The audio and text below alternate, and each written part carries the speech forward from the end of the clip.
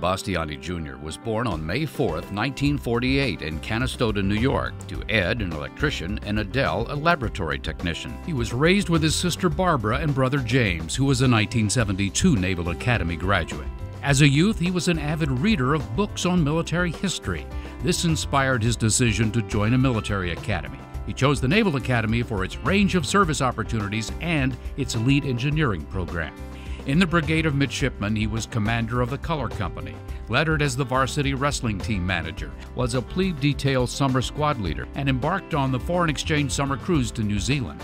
The Lucky Bag noted that with his thriving aspirations to do his best, Ed will make a big hit with his service choice. Ed graduated with leadership distinction and began his naval career as a submariner, starting aboard the USS Puffer, where he won the 1973 Pacific Fleet Junior Officer Submarine Ship Handling Contest. Next, he was assigned to the USS Francis Scott Key, then as an officer in charge of submarine NR-1, the Navy's only nuclear-powered deep-diving ocean engineering research submarine. Bob Ballard joined him on a mission near Iceland and tested equipment that was later used to find the Titanic.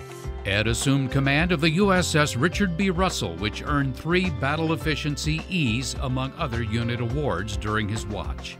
Then he commanded Submarine Development Squadron 12, which develops and evaluates new submarine tactics.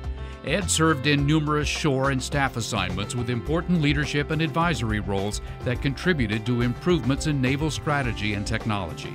As a flag officer, he was assigned to the U.S. Pacific Fleet as the Deputy Chief of Staff for Resources, Warfare Requirements, and Assessments, then as the Director of Submarine Warfare for the Chief of Naval Operations, where he and his staff were able to successfully gain acquisition approval for the Virginia-class attack submarine program.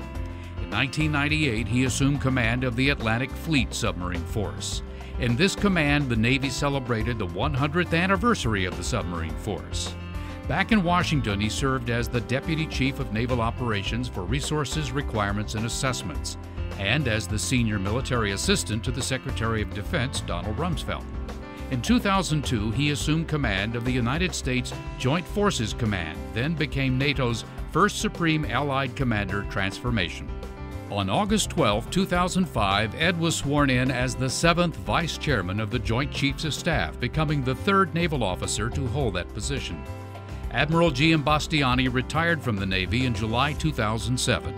During his military career, he received numerous U.S. and foreign awards, including 12 Distinguished Service Medals from the Department of Defense, Navy, Army, Air Force, and Coast Guard, and 4 Legions of Merit. He is most proud of his 19 unit awards, including 8 Battle E's, because they recognize the accomplishments of the entire team. In retirement, Ed continues to serve the business community and our nation by serving on numerous company boards and on many U.S. government advisory boards, investigations, and task forces for the Secretaries of Defense, State, Navy, and Interior, as well as for the Director of the CIA and NSA.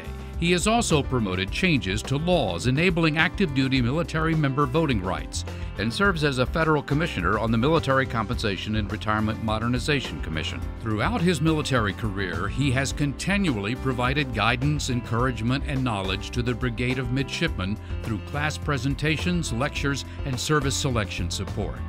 Ed is a lifetime member of the Alumni Association, has served as chairman of the Distinguished Graduate Award Selection Committee 2010 to 2012.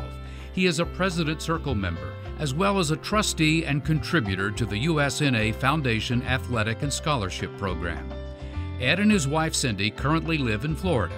They have 2 children, Pete, class of 2000, and Catherine, both senior staffers on Capitol Hill. They also have a grandchild, Hannah. Cindy was the sponsor of the nuclear attack submarine USS New Mexico, which she christened in December 2008. While all of his service to our nation is important to Ed, he considers his most meaningful contribution helping to chart the course for the submarine force and the Department of Defense to deal with 21st century threats and challenges. Admiral Edmund P. Giambastiani Jr., through his devotion and inspiring leadership, has significantly contributed to the defense and security of our nation.